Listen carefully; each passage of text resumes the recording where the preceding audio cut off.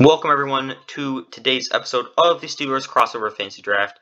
And in today's episode, it's a classic. Browns Steelers AFC North football prime time on Monday Night Football. It's going to be a big game. Hopefully we can get a good result. Here are the highlights. We expected that. They told us they were going to come out firing, but 4 for 4 on the opening drive. They like that. They don't just like it, they love it, because now everyone gets locked in. And he is into the end zone. Visiting Steelers who came away victorious, so they'll look to claim the season series with a win here in Pittsburgh.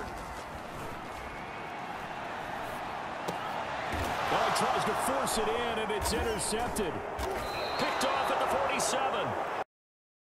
3 first downs. Yeah, you talk about on the march. They keep this up, they'll get to that end zone real fast. And he's in. Touchdown.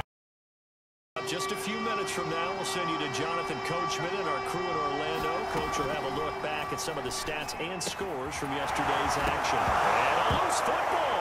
And it's picked up by the Steelers.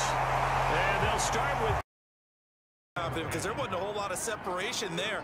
Had that one covered pretty well downfield and knocked it away.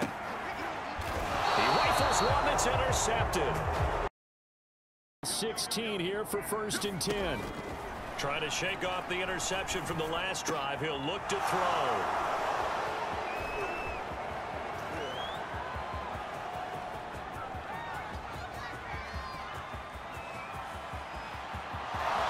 And he takes this one back into the end zone. Guys keep their hands inside when they're blocking ever since they liberalized the rules where you can extend them out.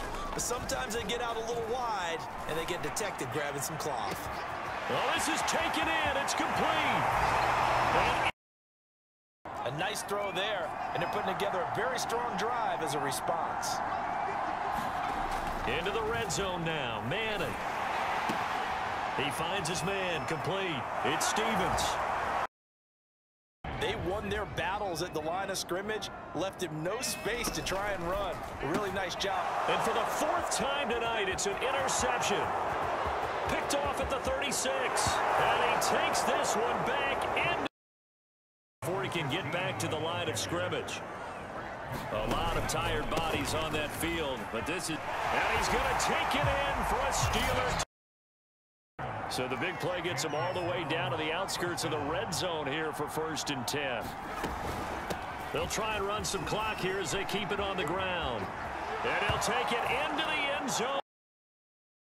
So now the Steelers down by 2 touchdowns. And time, a huge factor. And this is intercepted, and that should do it.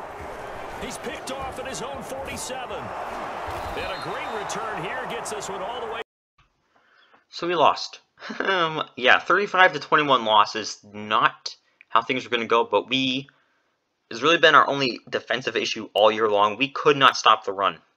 I mean, McAllister went off on us. And offensively, we just weren't that great either. Vinny Testaverde, 13 for 19 for 215 yards, a touchdown, and 5 interceptions. So we had 1 incompletion, and the rest of the non-completions were interceptions. So not at all what I wanted 2 weeks before the playoffs. Tomlinson didn't do anything great, but Priest Holmes and Allstott both had touchdowns. Lewis has really emerged as a kind of wild card receiver. Touchdown on 2 catches for 75 yards. Tomlinson had 5 for 51. Defensively, Coakley and Lewis were our main 2 tacklers. But yeah, next episode, we have to win, I think, to clinch the division against we face off against the Ravens. And if we lose and the Bengals win, I think we're still in the playoffs, but obviously won't get home field advantage ever. So next episode, game actually really matters. Hope to see you guys there. Thank you guys for watching. Subscribe if you're new. And it is Sir JTB signing off.